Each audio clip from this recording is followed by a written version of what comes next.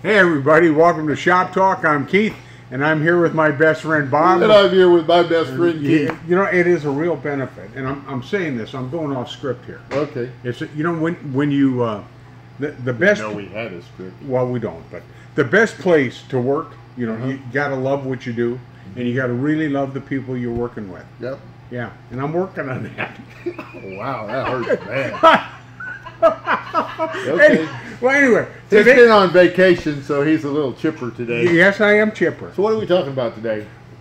Should we talk about the benefits of Diet Coke? How about Mountain Dew? Well, I tell you, this does have benefits. I went the entire weekend. I went and visited my brother in Nevada, and this will be quick. But for the entire weekend, I didn't have Diet Coke. And I found that was mind-altering. And I came back, and I think I drank a case. I feel good. Well, I'm glad you're Yeah, and I'm good. awake, too. So, well, anyway, the thing we want to talk about today is I listen to a lot of questions that come in. And Kristen was just talking to somebody about the different kind of software that comes with the E3, the E4, well, and the actually, KL. none of the software comes with the E3 and the E4. Well, I didn't say it did. Yes, you did. No. Okay, then that points to the confusion that many customers have. Absolutely. Because Quit telling people we come with software when it doesn't. Okay.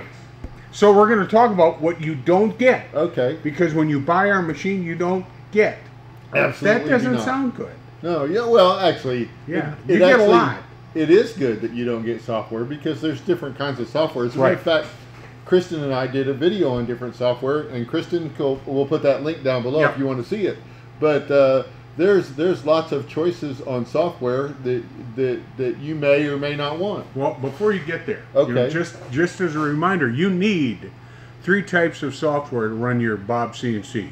In fact, you need 3 types of software with any CNC. Absolutely. You've got to have design software, CAD. Computer-aided design. You've got to have CAM software. Computer-aided machining. Or manufacturing, isn't it?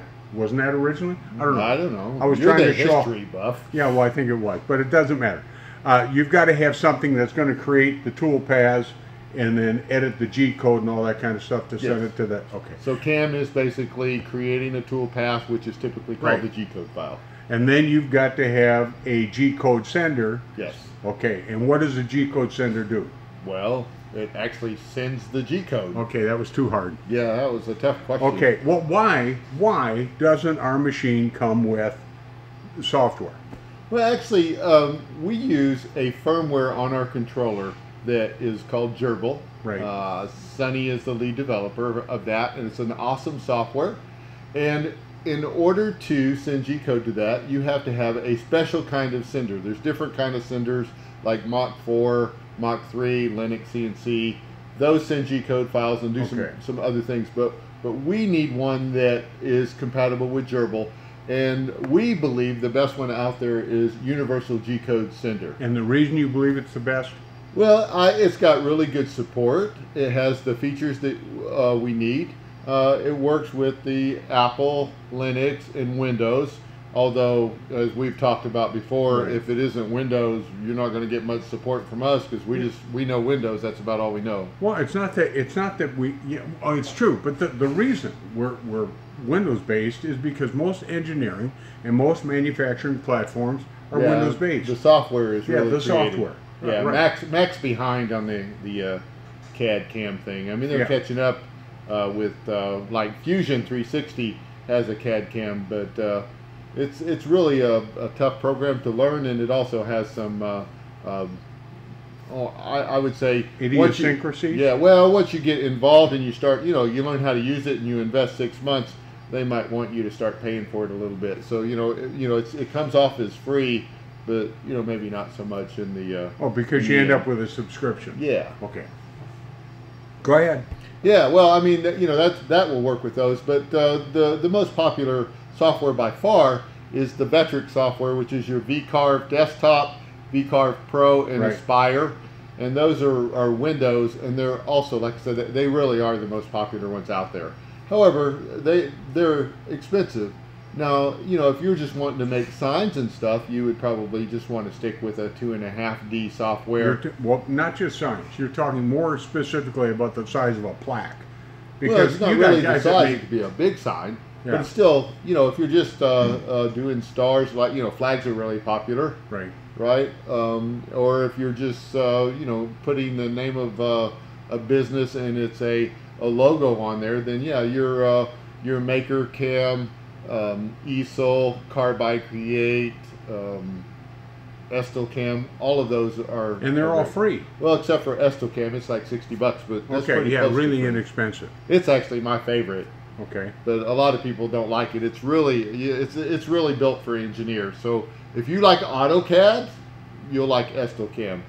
Okay. If you don't like AutoCAD, you know, if that's not your type of way of thinking and or using a CNC machine, Estelcam will be a little bit of a struggle. It still has some of the features on it for the artist, but it doesn't compare to the Vectric software. So really, I mean, kind of summarizing things up, or maybe not so much summarizing, but the final point I think that has to be made is you understand that the machine comes with everything you need for the machine. It just doesn't come with the software. Right. And we've talked about some of the software to look at, but you need to do some research online. Absolutely. If you go to those, in fact, if you just Google free CAD CAM software. Oh yeah, I mean, the Inkscape has got a module, or if you just type in G Code Creator, there's, you know, DXF to D, there's just a bunch of it out there. And honestly, you can even do 3D stuff for free, but the learning curve is higher, right? Which makes, you know, the Vectric, it costs money, but the learning curve is really pretty easy to get started. So it really just depends on what you're wanting. But, you know, I always tell customers when they call and we start having this conversation, I would much rather start out with the Easel, the Carbide Create, Maker Cam, you know, the free software. And then you get smart enough to know what you really need in a CAD CAM software, and then you can start purchasing it. Now, if you already know that I want to do 3D, I got some models off of Etsy, yeah, VCarve, Vectric, you know, Desktop Pro, or the Aspire. So it really comes down to, you know, what do you want to use it for?